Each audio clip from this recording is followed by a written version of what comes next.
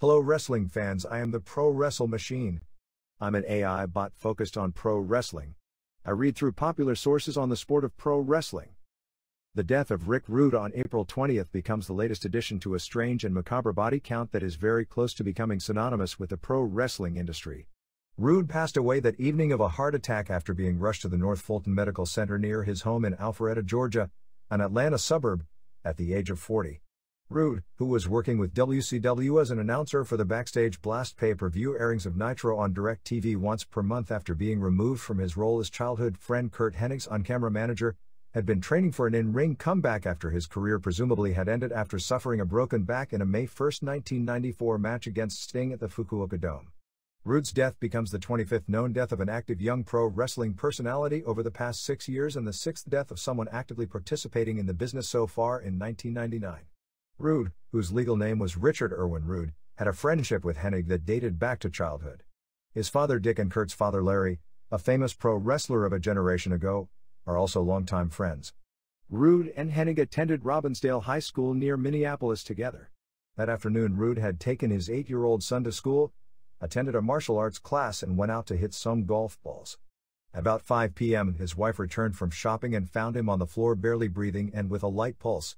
She called 911, and he was revived briefly in the ambulance before going into a coma and suffering cardiac arrest in the hospital. The heart attack is being investigated as a possible drug overdose. There were empty prescription pill bottles found near his bed. The Fulton County Medical Examiner's Office reported on April 22 that the autopsy could not pinpoint a cause of death, and it is officially being labeled as pending upon completion of toxicology tests, which could take several weeks or even months. Nobody seemingly saw this particular incident coming, although incidents like this are no longer unexpected.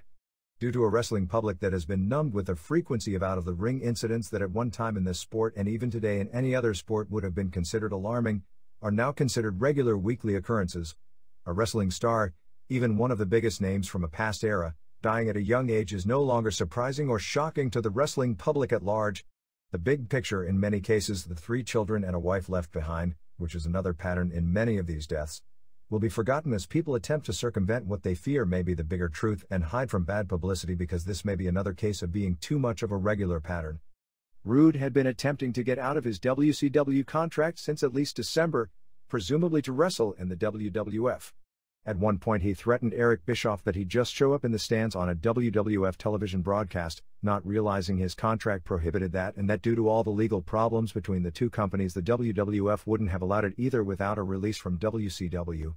There had been bad blood over Bischoff signing Rude from WWF for $300,000 per year on a 3-year deal in a notable coup in late 1997, with Rude appearing, sans beard, on Nitro earlier in the evening with him appearing later that evening with a beard, on a taped Raw 6 days earlier, but, like so many others, never pushing him, although realistically it's hard to fault Bischoff on this score as he did try to groom him for a heel announcer role which turned out not to be his forte. Rude had told friends that he was going to confront Kevin Nash, claiming Nash also promised him a larger announcing role.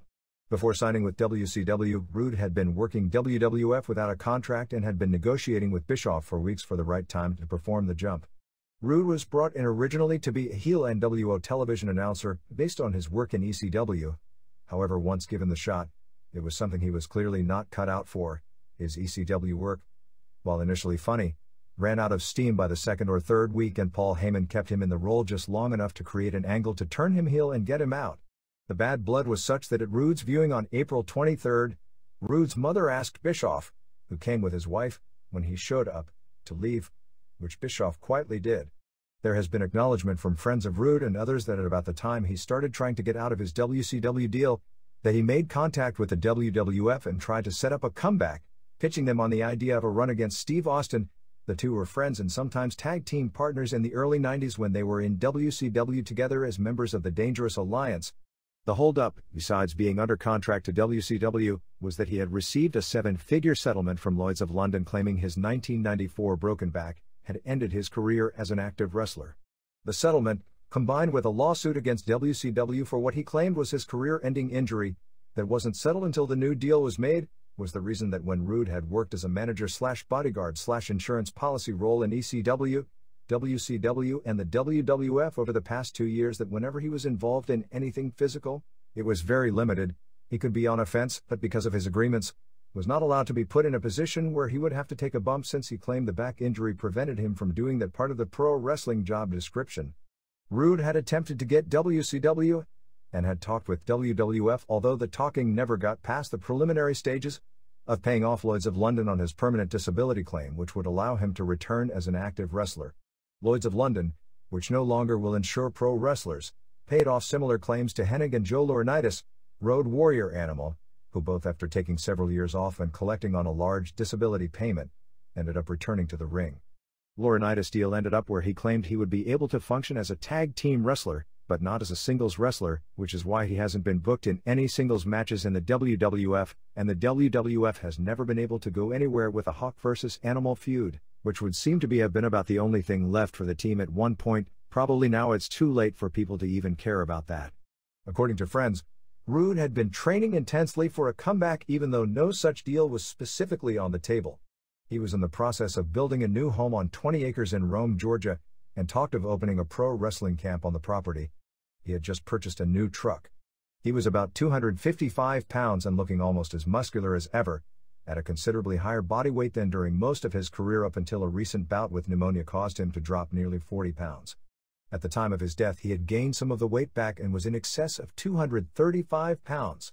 During his career his weight generally varied from as low as 205 off steroids to about 235.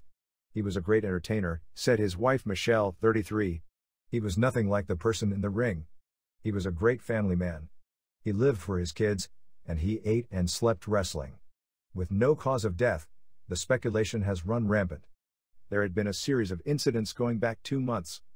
On March 1st, when Rude was brought to Chapel Hill, North Carolina to do the backstage blast, he literally passed out on the set in between on-air segments, and his performance was said to have been embarrassing to the point it was debated between segments about even allowing him to continue on camera.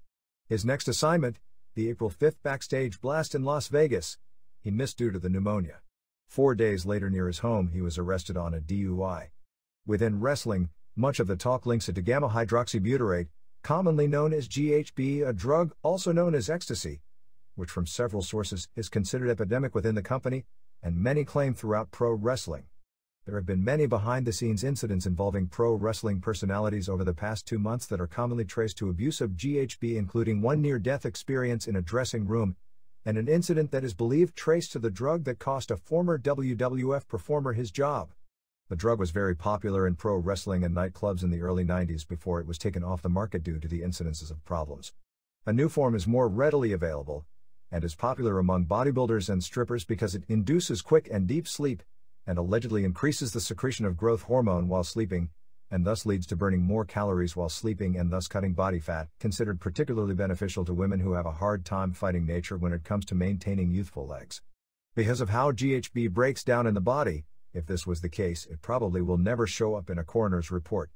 Nor is noted in the ESPN Outside the Lines segment, would human growth hormone.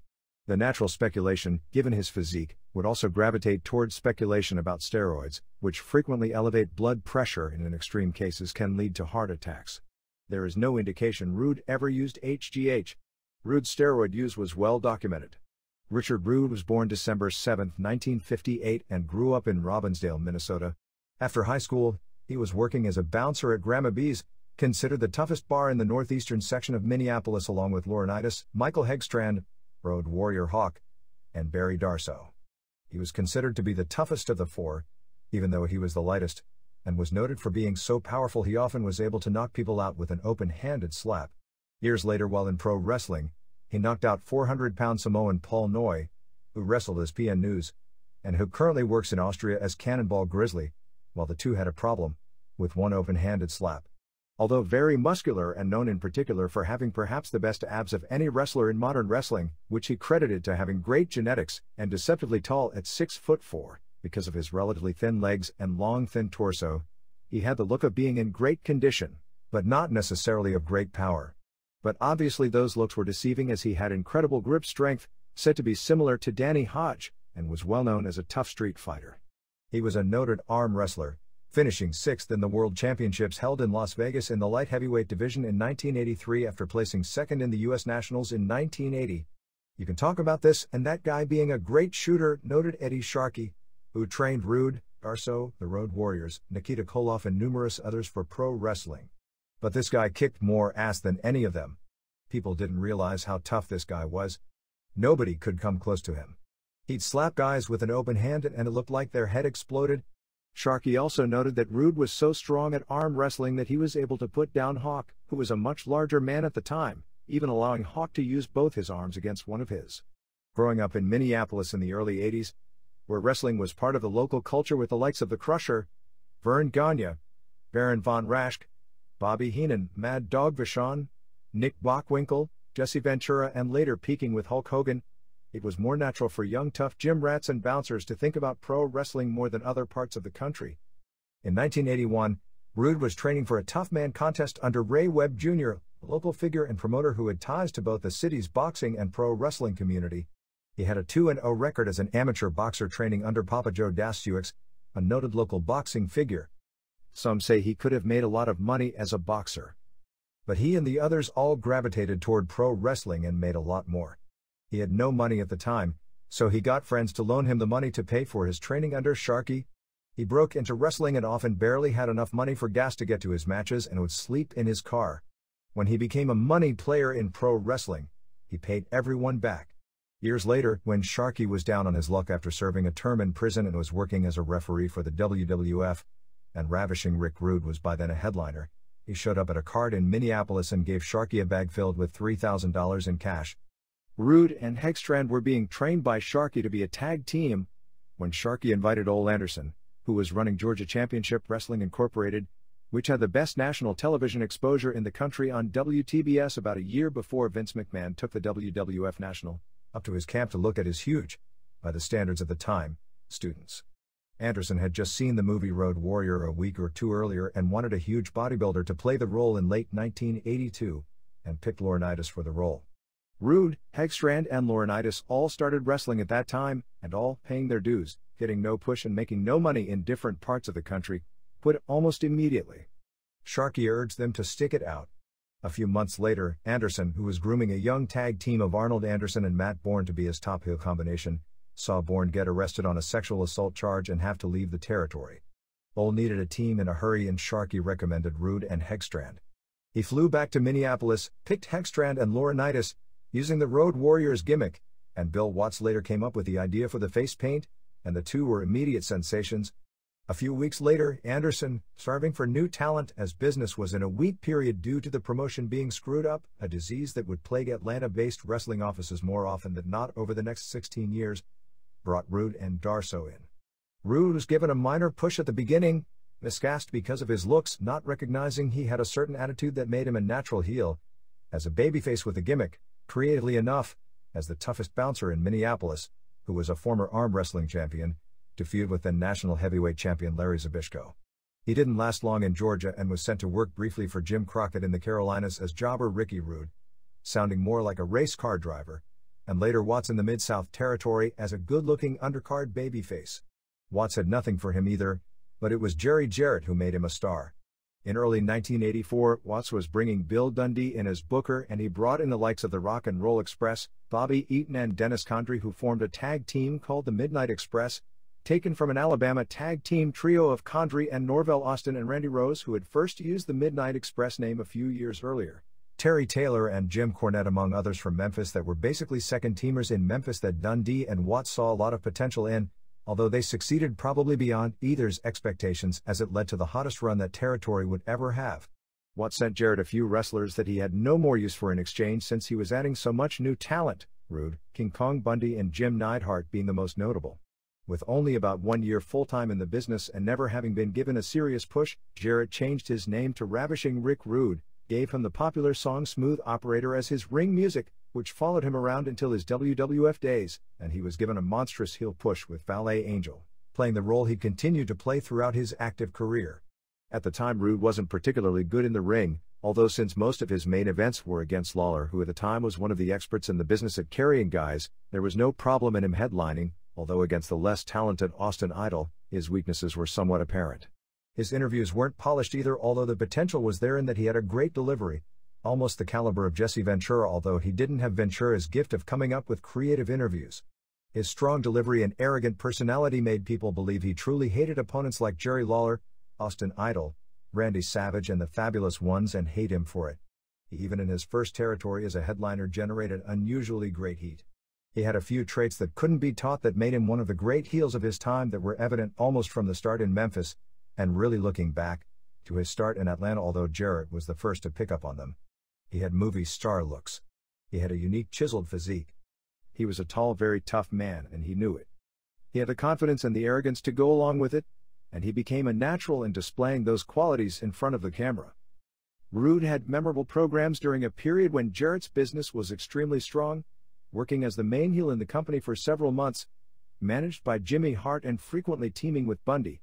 Somewhere along the way, Angel disappeared, never to be seen again. But Rude was made as a star. He went next to Florida, under Dory Funk as booker.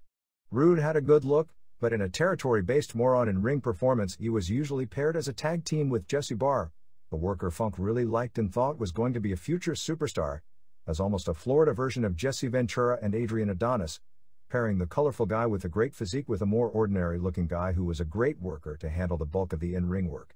Still, Rude was put on top as Southern Heavyweight Champion, with his most notable feud being with Wahoo McDaniel. Apparently at some point during that run, there was a dispute between the two of them.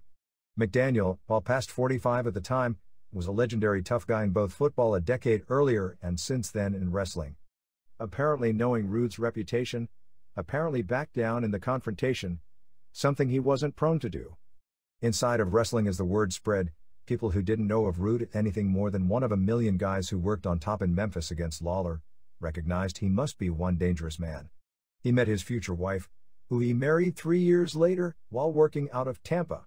His next stop was Texas starting in late 1985, for World Class Championship Wrestling, where, as a trivia note, he became the first ever WCWA World Heavyweight Champion. He was American Heavyweight Champion at the time. Jim Crockett made it very difficult for other promotions to book Ric Flair, at the time the NWA Champion, because he was planning on touring nationally using Flair as his top star and needed him for new markets. In response, Fritz von Erich, who headed the Dallas office, decided to withdraw from the NWA and doing so, elevated the American title, which Rude held, to a world title.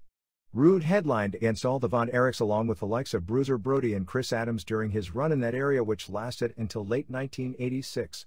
On the biggest show to that point in his career, he worked the semi-main event on the May 4, 1986 show in Texas Stadium that drew 24,121 fans, paying $193,108 in defending the WCWA title, winning via DQ against Brody, which was the last true big money show in the history of that territory. During that year he was managed by not only a much slimmer Percy Pringle, Paul Bearer, but also had a red-haired female valet named Raven with a bodybuilder look, which it was never acknowledged at the time was actually his sister. Next stop was Crockett's office, which at this point had gotten the TBS contract and thus was Vince McMahon's only real national competitor during the late 80s. Rude arrived in late 1986 and immediately was programmed as a mid-card heel feuding with old rival McDaniel. Eventually he was put together as a heel tag team with Manny Fernandez, who had just turned on Dusty Rhodes, and both were managed by Paul Jones. The two spent several months feuding with the Rock and Roll Express over the NWA World Tag Team titles, which Rude and Fernandez quickly won since the Express was better in the role of chasing the belts than holding them against a heel team that needed to make a reputation. In May of 1987, Rude, without giving notice or dropping the belts, which wasn't that unusual in days where wrestling contracts consisted of a handshake and the wrestling war was brutal, left JCP while holding one half of the tag team titles. Clumsily they announced on TBS that Rude had been injured and that Ivan Koloff was replacing him on the championship team. It got even weirder, because about a week later, Fernandez walked out on the promotion as well.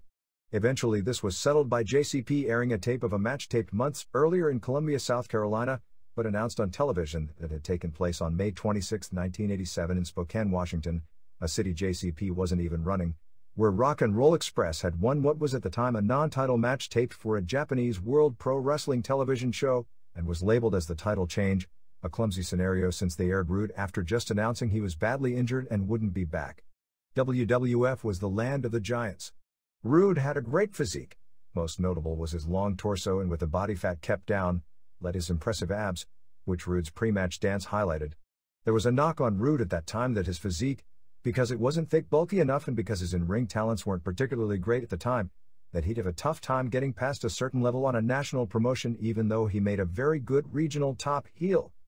A few things happened to change that. First, he got even more heavily into the steroids so size-wise he could match up to most of the main events. Still, because of his natural thin frame, even bulked up, he was never considered to have enough weight for a program with main man Hulk Hogan even though he was a stronger heel than the majority of the men Hogan was programmed with. He was packaged more as a stripper type, as the current character of Val Venis was based on being a modernized version of Rude. With the swivel hips and the pelvic thrust, he became a human catchphrase a decade before the business revolved around them. What I'd like to have right now, if for all you fat, out of shape, insert city sweathogs to take a lot at what a real man is supposed to look like, as he'd open his rope, heavily flexing his arms and abs, generally to thunderous boos. Although time has erased this from history, Rude was not an instant success in the WWF. He languished in undercards for several months until coming up with the catchphrase entrance and hitting it big with his first program, and perhaps his most memorable of all, with Jake Roberts, which started when he tried to hit on Roberts' wife Cheryl in an angle that was apparently years ahead of its time. Even though Roberts pinned Rude every night everywhere, Rude's arrogance was such that he continued to get great heat everywhere he went and got over stronger. The feud continued for most of 1988, eventually with Rude being managed by Bobby Heenan. Rude's arrogance in the ring was such that as great a heel as he was in territories, every attempt to turn him face fizzled. The irony is that during his active career, Rude was never a success anywhere as a face, although he was very successful just about everywhere as a heel. But if that same character would come along now, he'd be a huge face. Along with Roberts, his other big program of his WWF era was with The Ultimate Warrior. Rude scored one of the first and one of the exceedingly few pinfalls on Warrior in his WWF tenure when he won the Intercontinental title on April 2, 1989 at WrestleMania 5 in Atlantic City, leading to Warrior regaining the belt at the second annual SummerSlam on August 28, 1989 at the Meadowlands Arena as the second match from the top beneath Hogan. By this point, Rude had upped his work rate to where he became almost a bumping machine, which led to him being able to be one of the few who could get a good match out of Warrior. About the only others were Savage and Ted DiBiase, two of the best workers of the era. Of course, this also led to numerous injuries and ultimately, early retirement. After Warrior had captured the WWF title at WrestleMania 6 from Hulk Hogan at Toronto's Skydome, Rude, who had largely feuded with Dusty Rhodes, was elevated to the top of the cards with the storyline being that he was the one who had beaten Warrior for the IC title, climaxing with Warrior winning a cage match in the main event at SummerSlam on August 27, 1990 in Philadelphia before a sellout 19,304 fans and drawing a 3.8 buy rate. As it turned out, this was the only pay-per-view show that he headlined as a single. He headlined only one other pay-per-view show, the May 17, 1992 WCW Wrestle War from Jacksonville, Florida in a War Games match as the Dangerous Alliance of himself, Arnold Anderson, Bobby Eaton, Austin and Zbyszko lost to Sting and Nikita Koloff and Dustin Rhodes and Ricky Steamboat and Barry Windham before 6,000 fans and drawing in 0.6 buy rate. His WWF career ended shortly after his SummerSlam main event after a dispute with McMahon. While out of action with a torn tricep, the WWF continued to advertise him for a house show run against Warrior in the main events. While business was disappointing during this period as Warrior was a weaker than expected draw as champion after Hogan, Rude was still the heel challenging for the title in all the advertising in the top arenas. Rude felt that his name was being used to draw the houses, however McMahon was paying him very little based on the fact he wasn't wrestling on those shows, and in those days before significant guaranteed money contracts, injured wrestlers were not well paid until they got back into action. He eventually quit the company over that dispute over not getting paid main event money on those shows. As was the case at that time, even after quitting, the WWF continued to advertise him as appearing on shows as a headliner for more than another month, including in some markets billing him as appearing on shows where the advertising had not even gone out until after he had quit. I can recall speaking with J.J. Dillon at this time about this problem, and his response was that the WWF felt that since Rude's contract hadn't expired and since the official release wasn't signed, that they had the right to advertise him to appear, even knowing full well that he had quit on the guise that, who knows, he may decide to come back and at that point it wouldn't be false advertising. Vince always treated my husband very well, said Michelle Rude. He goes by talent. Some other promoters didn't go by talent. Rick spoke what he felt. A lot of promoters didn't like that. Vince respected that and understood that. Others didn't and held it against him. Rude worked Independence and All Japan, where Giant Baba wouldn't allow him to do his pre-match mic work or his stripper dance, and where his punch/kick offense and thin build didn't get him over past a mid-level foreigner, but fans did get into the personality he was allowed to show as an acceptable mid-carder, until his WWF contract expired. His style wasn't considered Japan-friendly, although he proved that wrong, as he did very well with New Japan on big shows over the next 2 years after he signed with WCW.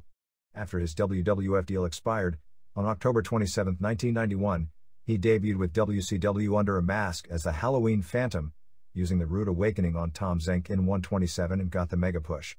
3 weeks later, on a televised Clash of the Champion, he captured the U.S. title from Sting due to outside interference from Lex Luger, beginning the last memorable feud of his active career, and one which left very bitter feelings since Rude blamed Sting for his career-ending injury nearly 3 years later. Without question, his career peaked in 1992, when he was the best heel in the entire business and one of its top workers, and headlined numerous house shows against Sting. But just as he really hit his stride as an all-around performer, injuries began breaking him down. Rude mainly feuded with Steamboat over the U.S. title in early 1992 in matches that were generally considered good but not great. What may have been the best match of his career was on August 12, 1992, at the finals of both the G1 and NWA World Heavyweight Title Tournament, losing to Masahiro Chono in 29:44 before a sellout 11,500 fans at Tokyo Sumo Hall. He is the only foreigner ever to go to the finals of a G1 tournament. Rude went through Super Strong Machine, Junji Hirata, Shinya Hashimoto and Kensuke Sasaki to reach the finals. As an aside, before his Sumo Hall match with Hashimoto, when he delivered his "Well, I'd like to have right now" speech with Medusa, who had made a name herself in Japan as a pro wrestler, as his valet, the crowd cheered wildly, knowing it was Rude's pre-match mic performance, but not knowing what he was actually saying, which was peppered with some racial slurs.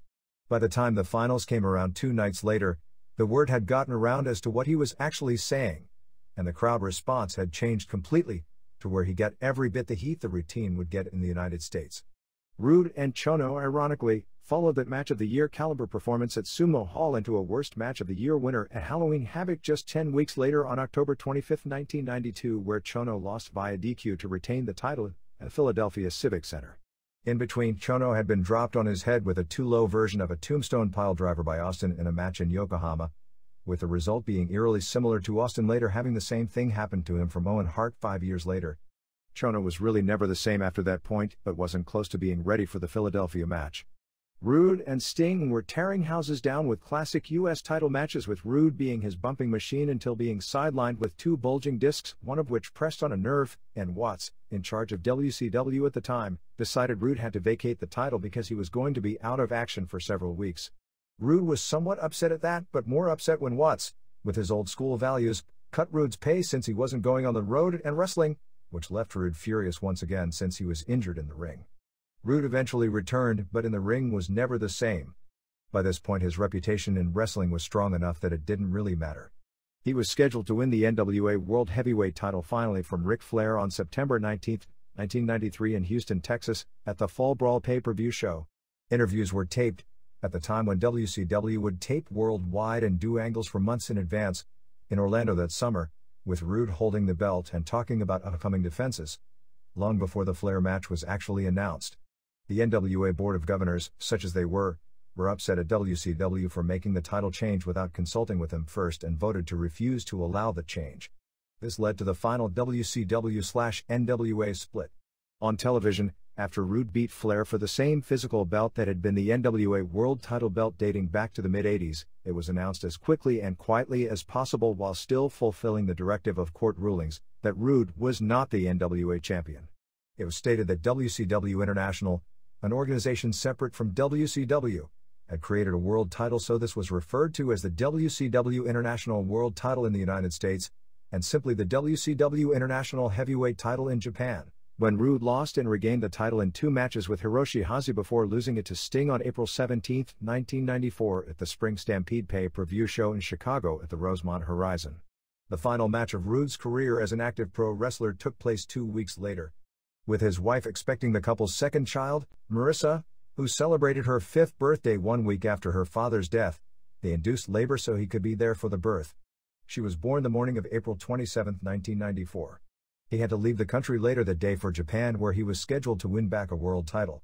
While wrestling Sting at the Fukuoka Dome before 53,500 fans on a show headlined by Antonio Inoki vs. Great Muta, Sting did a running over-the-top rope dive.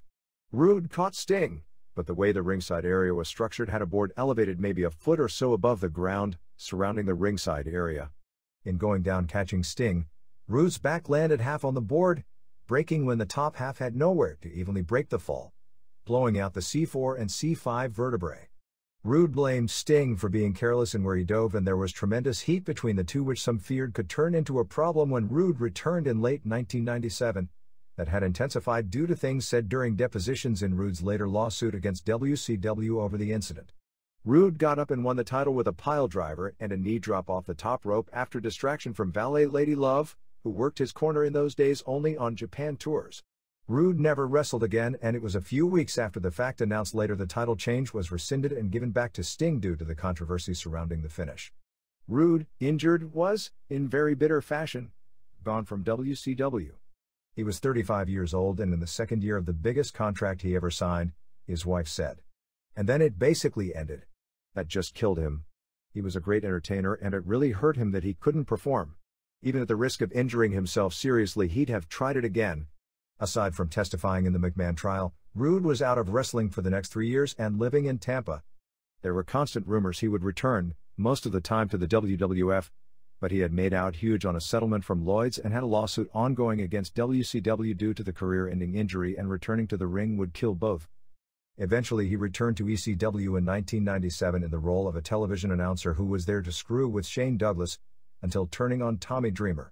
At about the same time, WWF hired him to work television tapings as an insurance policy with Shawn Michaels and Hunter Hearst Helmsley in the original incarnation of DX, before he stunned both groups that he was working for simultaneously without a contract, by signing with WCW, since both groups thought that wasn't even an option because of his hatred for the company and the lawsuit. As part of his deal, he dropped his lawsuit. And the WWF did attempt to bury him on the way out, having Downtown Bruno dress up in a suit like Rude to give the impression that literally anyone could have filled his position. Rude's rough exterior camouflaged the person who talked at length to other wrestlers about his 3 children, Little Rick, 8, Marissa, and Colton, who is 21 months old. He loved to hunt and fish, particularly with Hennig and Rick Steiner. Friends like Sharky or Bret Hart noted in his passing that he's one person you'd want to have most as backup in a tough situation because you wouldn't have to worry if he'd be there for you. When an athlete, particularly one well known for being heavily into steroids, passes away, particularly from heart complications, the discussion of steroids always comes into place. In Rude's case, the fact he was 210 pounds off steroids, and while cut, was very thin by the standards of wrestling at that weight, and was quite a bit larger during most of his career, particularly his WWF days having to work next to Warrior, and his WCW heyday in 1993 when he appeared to feel he needed a bigger physique to compensate for not being able to work at his previous level. This led to, among other things, what later became a relatively famous conversation with Vince McMahon during one of his programs with Warrior when he wasn't using steroids, that led to Rude being a reluctant witness against McMahon in his 1994 steroid trial. The problem with this subject is that virtually every wrestler from that era used steroids. Most used many other drugs, quite possibly some a lot more dangerous.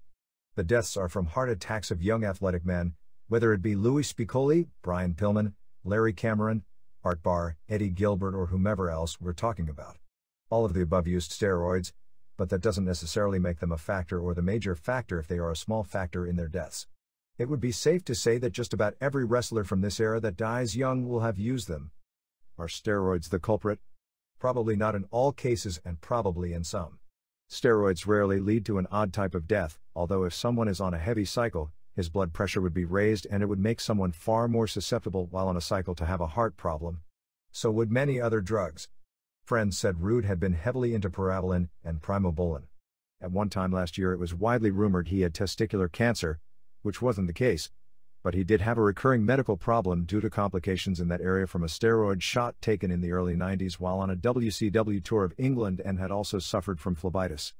In early 1992, when Kip Frey was running WCW, he made tackling the problem of steroid abuse in his company as one of his top priorities, although before he could get a program seriously off the ground, he was replaced at the company's helm by Bill Watts, who took the approach of not caring. Frey brought doctors in to speak to the wrestlers, and it is remembered how Rude, who had a reputation among the wrestlers as a stand-up guy, and the doctor argued vehemently enough to have caused a major scene at one of the meetings when the doctor was trying to persuade wrestlers to stop using steroids because of their dangers. In the 1994 trial of Vince McMahon and Titan Sports on charges related to steroid distribution, which ended up with McMahon acquitted on charges of conspiring to distribute steroids to his wrestlers, Rude was brought in as a very reluctant government witness. Rude testified that he had used steroids before working for the WWF, while working for the WWF, and after leaving the WWF. When asked how prevalent steroid use was in the WWF, he said he imagined that a lot of people were on them. He said he never got steroids from Dr. George Zahorian, the doctor noted as the leading WWF steroid connection in the 80s. He said that on September 22, 1988 that he and his wife wanted to start a family. He said steroids cut down his testosterone levels, so he got off steroids. He said he had a conversation with McMahon, who said he felt he didn't look so good. He claimed McMahon told him he was happy with his wrestling and his interviews but disappointed in the way he looked. Rude said he told McMahon he hadn't been partying, but that the schedule was demanding. He said he and his wife wanted to have kids, so he wasn't on anything. When prosecuting attorney Sean O'Shea asked him if McMahon told him to get on steroids, Rude said not in those words. When O'Shea asked what he did say, Rude said McMahon told him that when you're down and sore is when you need to push yourself.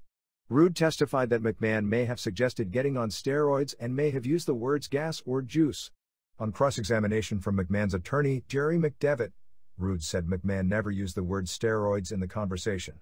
Rude indicated he believed McMahon meant steroids, but when questioned by McDevitt if he was sure that is what McMahon meant, Rude said he wasn't sure. Upon cross-examination from McMahon's other attorney, Laura Brevetti, it was established that Rude continued to use steroids, and not for medical purposes, that he was prescribed by a doctor in England, since by this time steroids were illegal to be prescribed in the United States for anything other than the treatment of a disease, and brought them to the United States. There were probably some people who believed that the death of Pillman some 18 months back would force changes in the profession. Maybe one or two people even felt that after Spicoli died, as his sister noted on television, she wished it would at least save one life, so at least she could feel he didn't die in vain. Seriously, I think people who were hoping that perhaps some good at least for the profession, because the families of these individuals had been given a lifetime sentence that is irrevocable, could possibly be learned. But few have the belief after this that anything will change except the number of the body count. The assembly line will churn out new talent. The promoters will try and make their PR statements about not being policemen and the public not caring. The public won't care. 10 bell salutes at house shows and graphics at the beginning of television shows are on the verge of becoming like the national anthem at the baseball games, a routine occurrence signaling the beginning of the show, a meaning and sadness of which has long been forgotten, and maybe at times, done more for political purposes as a way to avoid actually addressing the issues on television but claiming to not ignore the subject publicly, than anything else. I guess the only thing that many performers within the profession have come to grips with is that this is in many cases a drug sport. Maybe, for a number of reasons, at this point in time, it has to be. Even if it doesn't have to be, there is a reality as to what it is. Certainly it will remain that without huge and widespread changes, and unlike amateur wrestling when it had its problems last year, there is no indication changes will happen or are even seriously being thought about. The pressure of drawing ratings every week occupies so much time that little time is left over for studying what can be done to stop a troubling epidemic, and thus, nothing is done. Men, women, are basically forced to look a certain way, or the public generally won't accept them as great stars unless they are born with freakish size or have an incredible amount of talent and luck to overcome looking natural. Ways that nobody, including people born with exceptional genetics like Richard Rude, can look while living that lifestyle and that schedule without help. They are asked to do things in the ring that a human body simply is not designed to do, at least not for a lengthy period of time, and keep going and not stop. It's a profession where, except in the most extreme of cases, you can't survive at the top unless you learn how to, or get outside help, in ignoring pain. The rewards, both financial and otherwise, are great for making it to the top, greater than at any other time in history. Not all wrestlers that use pain-killing drugs have a serious drug problem. Use is not the problem. It's when the use crosses over to abuse when the problems begin. But even those who make it to the brass ring are often trapped on a career-long treadmill, knowing that the minute they cease to be abnormal, they'll get thrown off. Few can voluntarily walk away. In real life, for better or worse, you'll find very few people who can willingly walk away from fame. It's a more powerful drug than the cocaine or the steroids. So they ride it until they get thrown, And the luckiest ones are the ones who can live out their lives without too much pain and with a healthy bank account. The unlucky ones are doomed to a second lifetime of pain in a profession where most but the most loyal fans forget you 2 weeks after you're off the treadmill. But the most unlucky of all are the families of those who don't get that second lifetime. Whether this business can change may be a question that is immaterial. It won't change until it's forced to change, at least not change based on all the warning signals. The measures it will take by promoters to clean it up aren't going to be done with any quick fix. It'll require a ton of examination of the problem, and none of that is going to be done. Drug testing has been gone through and debated a million times. The tests aren't that hard to beat, and even when athletes do fail, you'd have to rely on the honesty of those who get the results to administer the consequences. If you pay attention, you know athletes are smart enough to talk their way out of positive results many times anyway. So the system doesn't really work that well in the sports that it is done in. I seriously doubt results of tests are reported honestly without compromises and cover-ups in major college and pro sports, and pro wrestling is on the lowest end of the ethics food chain to begin with. But even so, as is seemingly written in these pages now on almost a weekly basis, there is a major difference. People just simply don't die in those sports, or entertainment forms at anywhere close to the rate they do in this one. They don't even die at this rate in boxing. Whatever fingers can be pointed at the NFL or college football for having painkiller and steroid problems, we aren't seeing 15 to 17 guys drop dead every year in the pros and more than 100 in the college game, which would be the statistical equivalence of what is going on in wrestling. Until those within wrestling acknowledge that reality rather than run from it and proclaim it as unfair when these numbers are brought out, nothing is going to change. You can talk about making the schedule easier, and that sounds good on the surface and maybe it would help, but the fact is the schedule for Major League wrestlers today is probably the easiest it has been in the last 15 or 20 years, and the problems still exist, probably on a greater basis than ever. You can't say Rude's work schedule was that difficult at the time of his death. Or Spicoli's. Certainly not by the standards of this business during a time period when people didn't die with nearly this frequency. Rude's death was covered as a major story every half hour on rotation on the ESPN News Channel, along with regularly repeating the segment on deaths of wrestlers concentrating on Brian Pillman, with an eerie scene of Rude at the 10-bell salute on Raw for Pillman from the Outside the Line show, as well as the same segment airing all day as the cover story on SportsCenter. CNN and Headline News also covered it. It garnered a lot of media play in the Atlanta market, and the newspapers in the Twin Cities also ran stories on his death, but there was little other national coverage. Both Tokyo Sports and Nikkei Sports in Japan ran stories on the death, with steroids speculated as a possible cause. The latter piece also tied in recent health problems of wrestlers like Dynamite Kid and Davey Boy Smith, who were huge stars in Japan. Aside from obits in the Atlanta and Minneapolis media, it didn't receive much other national coverage. This is the end of this conversion. Be sure to comment and subscribe. See you next time.